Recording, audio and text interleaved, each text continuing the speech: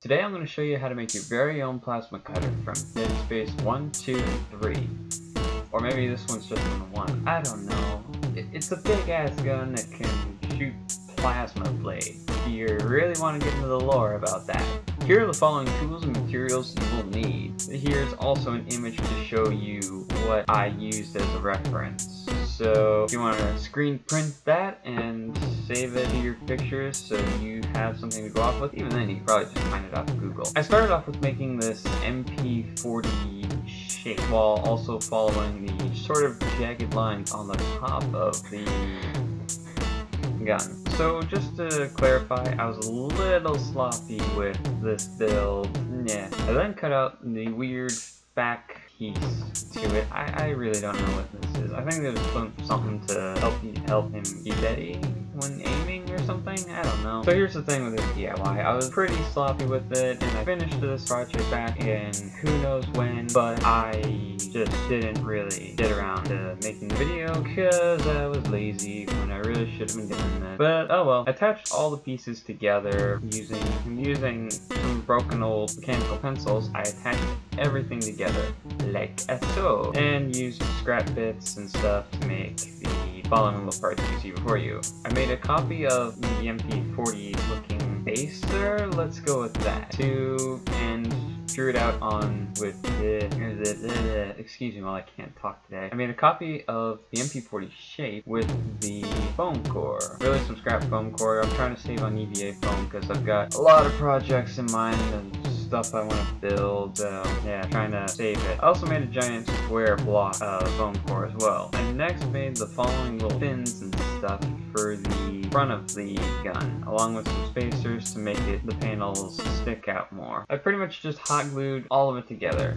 This build isn't really difficult. Honestly, I really just kind of winged it all, and surprisingly it turns out pretty well. After I attached oh yeah, I also cut a little hole in the bottom so that way when I'm ready to attach that arm balancer thing, I could stick it in there and I wouldn't have to worry about it wobbling all over the place. I also should have done that for the mechanical pencil, drill a little hole there so it wouldn't wobble around. You should probably do that. I didn't really take my time with it. If I did take my time with it, it probably would have turned out way better. You'll see in the end. Next, I took a small break to enjoy some orange juice, pizza, and garlic bread. I think that's what I had for lunch that day. Now, well, moving on. More of the following fins to the gun, because this thing's got a lot of fins. Next, I coated the whole thing in watered down white glue. If you've watched previous DIYs, you should really know that's how you do it. So I've been told that you're supposed to coat the edges of foam core with hot glue, but I just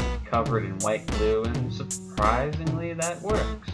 I even spray paint this whole thing and it works, surprisingly. Might want to do 6 layers. I think I only did 5 or 4, but just to be safe, you should probably do 5. Honestly, I didn't really take my time with this, like I said. Coat the whole thing silver, as I previously mentioned.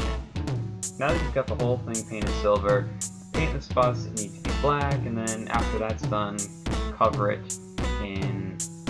some certain pieces, like the handles grip thing with painter's tape so that way you don't get black on it and it ends up ruining the whole thing. By the way, a small thing, if you have rub and buff, you should really use that on the edges of the orange fins. That way it'll look much more metal. Like I said, didn't have a lot of time and I don't got a lot of money.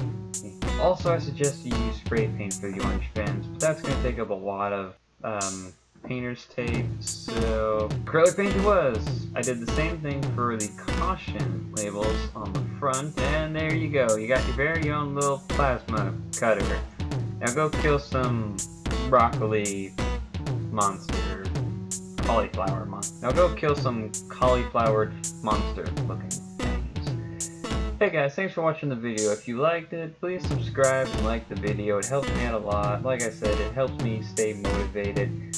Although I've noticed that the one DIY I did has gotten a lot of attention, which I'm very happy about, because the Attack on Titan swords was my favorite one I've made. I just gotta figure out how I'm gonna hang them up in my room. I should also do something with those. Oh well, maybe some other time. That's the end of this video. Hope you guys enjoyed building this thing. See you in the next video.